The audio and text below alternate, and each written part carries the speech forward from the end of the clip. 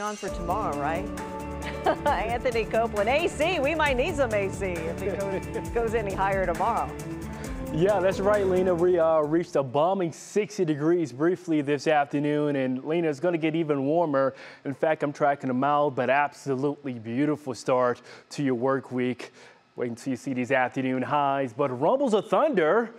With these mild temperatures, that's going to be possible for parts of the area as we usher in through Tuesday afternoon.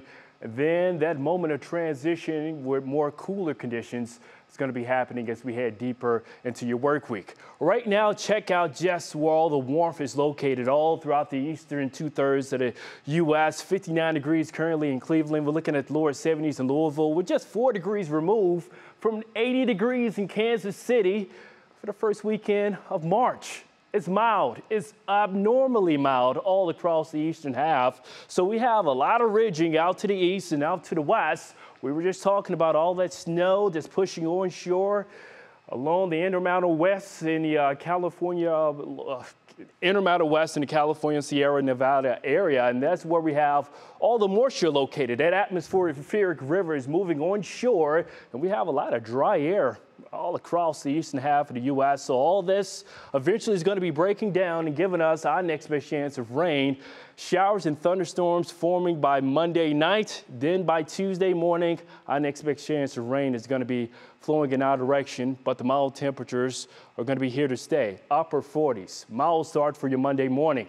By the afternoon, we're tracking sunny skies. Temperatures warming into the lower 70s. Wow, but a south breeze around 5 to 15 miles an hour. Let's talk about these inbound rain chances for Tuesday.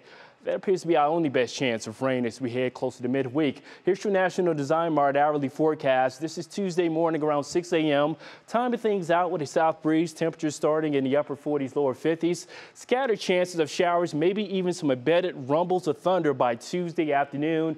Showers will continue throughout Tuesday afternoon and evening. Be prepared for damp weather for your Tuesday evening drive. Then we clear out by early Wednesday morning. Here's your Union Home Mortgage 7-day forecast. Flying high in the upper 60s, lower 70s Monday. Tuesday, that's nice. Then back to reality by Wednesday with cloud coverage. Sunny skies return by Thursday. Rain chances in the mix by late Friday with rain and snow possible for next week. Okay, we'll ignore that part and just focus on the fantastic. Thanks so much, Anthony. Sure.